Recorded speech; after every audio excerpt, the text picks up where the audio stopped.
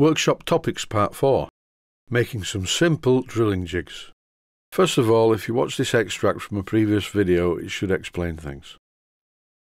A friend of mine makes these, and I think they're really wonderful. When I first saw this, I bought it off him immediately. He's going to make them commercially.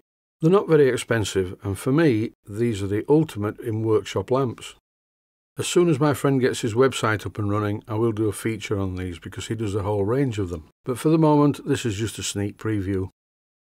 I would like to take this opportunity to apologise for the wine stains on the kitchen table. I live with my daughter Charlotte and her partner because sadly, my wife is no more. She moved into a flat. It was either that or the acid bath. These wine stains were left over from the other week when it was Charlotte's 30th birthday. And it occurs to me that both Charlotte and her partner and their friends seem to have a drink problem because they spill most of it on the kitchen table. So this is just one of the range of lamps that my friend makes, and they're all fitted with a lampshade. And each lampshade needs a hole in it big enough to take the light fitting. And for this he uses a punch, but first of all he needs to make a pilot hole exactly in the centre of the lampshade. I tried freehand drilling one with a 10mm drill bit and it looked really messy. And also it marked the paint, which is not a good idea on a new item. Going straight in with a 10mm drill was really bad. It really chewed up the metal. I've hammered it out a little bit, but as you can see, the hole is far from neat. So what I need to do is make drilling jigs for each of these components, which won't mark the paint, and allow a 1/4 inch diameter hole to be drilled accurately in the centre of the lampshade. And I'm going to make these drilling jigs out of a piece of mahogany. I was going to make them out of metal, but no, that would mark the paint. So making these drilling jigs out of a piece of thick mahogany seemed like a good idea. I'm going to start by holding one of the lampshades on top of the mahogany and drawing round it with a felt tip pen, followed by drawing round another lampshade. I'm trying to be quite economic with the mahogany. This marking out does not need to be very accurate as long as I have a shape to cut to on the bandsaw. Then just for a change, I'm drawing round another lampshade base. All I have to do now is draw round the base of the very small one. And now it's time to cut on the lines using my small bandsaw. This bandsaw is great. It's a Burgess bandsaw. It's really old and it does everything that I throw at it. I've speeded up the clip just to save time on the video. All I have to do is carefully cut around the lines so I end up with 4 circular blocks of mahogany. A quick health and safety warning. As you can see, this blade is quite sharp as it's cutting very thick mahogany. And always concentrate on what you're doing. If you get bored with it, go away and do something else. And that way you will survive the operation and end up with 4 nice neatly cut round pieces of mahogany and a full complement of fingers. The problem is, of course, that these pieces of mahogany do not fit in the recess at the bottom of the lampshade, because the line was drawn around the outside of the lampshade. I could have used a pair of calipers, measured the inside, transferred this to a compass, and then marked out a very accurate line, followed by very carefully cutting them out on the bandsaw, but no, I prefer this method. All I'm doing here is finding the centre of these pieces of mahogany by using a ruler.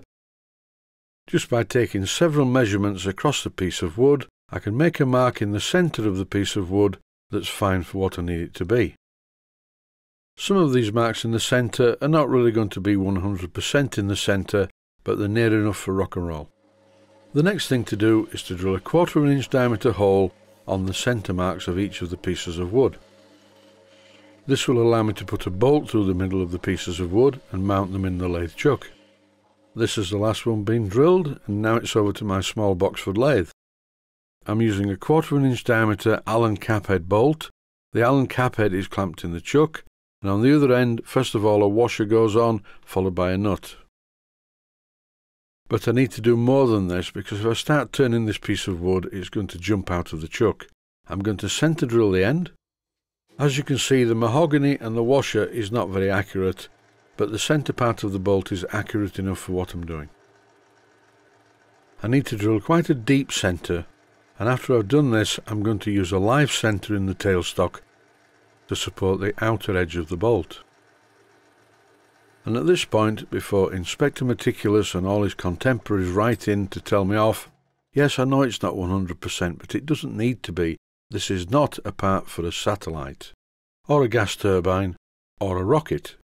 It's just a simple drilling jig for drilling holes in the bottom of metal plant pots, which are going to be used to make the lampshades for these lamps that my friend makes.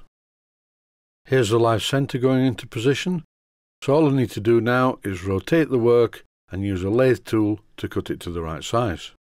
I do need to know what the finished diameter of the mahogany needs to be, and for this I'm using a set of calipers. And then it's time to do some mahogany turning. Mahogany turns very well with a very sharp lathe tool. You do need to make sure the tool is sharp though. Checking frequently with the set of calipers is a good idea because I don't want to make it too small, otherwise it's back to the drawing board. That's one done. Here's a shot of the Allen bolt in the chuck. Then I fitted the next mahogany blank and did the same with that. As you can see here, I finished off the outer edge using a piece of emery cloth. Health and safety advice: when you're doing a job like this, the mahogany makes a lot of dust, so it's a good idea to wear a breathing mask, and possibly an attractive party hat as well. But that's entirely at the discretion of the operator. I'm using my trusty Henry vacuum cleaner to clean up the lathe because all this sawdust all over the lathe is very bad for it. It doesn't wear anything, but it soaks up the oil, and the lack of oil is going to be a problem. I almost forgot I used a file to file the edges of the wood just to make it smooth. And now to test the principle. My friend uses a pillar drill, I'm using a small hand drill, and I'm doing it very slowly on purpose, just for the video. There's plenty of wood to get hold of to hold it securely in position, and in no time at all, hole number 1 is drilled. I repeated the process for one of the larger of the lampshades, and once again, it's very comfortable to hold these formers in position. Obviously, over time the centre hole is going to wear because it's only wood. I explained to my friend that all I needed to do then was bring the parts back to me, I would put them in the chuck, drill out the hole in the centre, and fit a metal bush. And then, once the metal bush is worn, I can tap that out and fit another one. And I could go on forever doing that, so these are really everlasting drilling jigs for plant pots to make lampshades with. So I think he's going to be happy with these. They certainly do the job. And in case you haven't done already, please consider joining Patreon. Patreon is currently about 40 videos ahead of the ones on YouTube. And if you're a Patreon subscriber watching this video, I thank you very much for your help. It really makes a difference. That's it for this video. Thanks for watching, and I hope you found it useful.